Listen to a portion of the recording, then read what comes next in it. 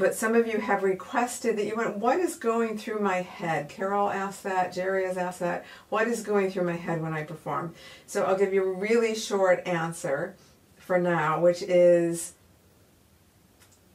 it used to be pre-pandemic, pre-COVID, when I did concerts, and I had recording engineer, I had photography, I had anything else going on technical. I always told people, do not tell me anything I need to remember an hour before I'm going to perform, because I will not remember it. You could tell me, enter stage right, I just, like, nothing. I wouldn't, particularly anything technical, I wouldn't remember.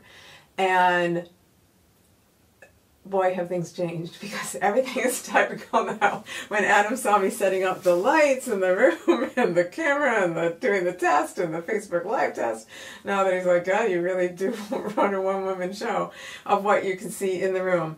And the first live concert I did, March 28th, I went for a hike. I always do. I always get out in nature. So usually it's a hike with Gina in the early afternoon. And I prayed. And I said, normally in my previous life, pre-pandemic, I had never had experience of combining my right and left brain and having that kind of pressure.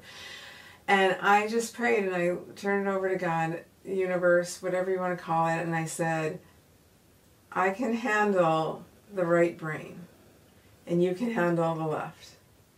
And tonight is the marriage of the two, and I know that this is taken care of.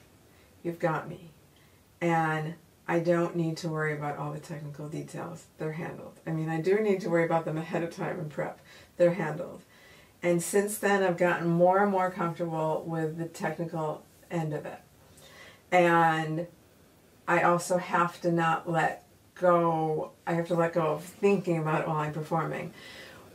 In the last 24 hours, a lot's happened that you didn't know about with technical challenges, which is when I ended up back on Facebook Live.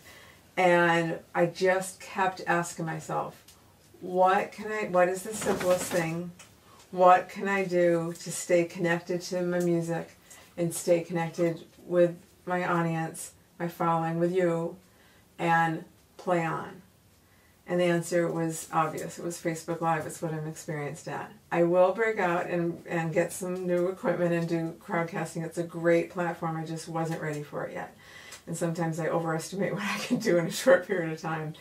And the things that go through my mind, I recorded myself. It's for a class I taught online called Winning the Musician's Mind Game. I did an audio visualization, a guided visualization. That's an audio track called, I'm blanking, but it's about it's called Inspired Performance.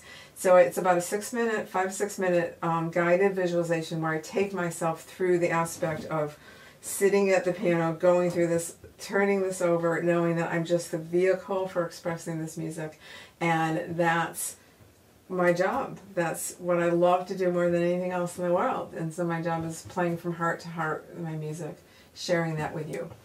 That's what goes through my mind. And then just letting go, knowing I've done all the work, even if I didn't practice that piece enough yesterday. I've been practicing for 50 years, 51 years to be exact. I've done enough prep. And it's just letting go of all that and letting the music speak. And that's what I enjoy the most. And having you experiencing that is really icing on the cake. Now I will play the Godowsky's arrangement, probably the hardest piece I've ever played, for 1 or 2 hands.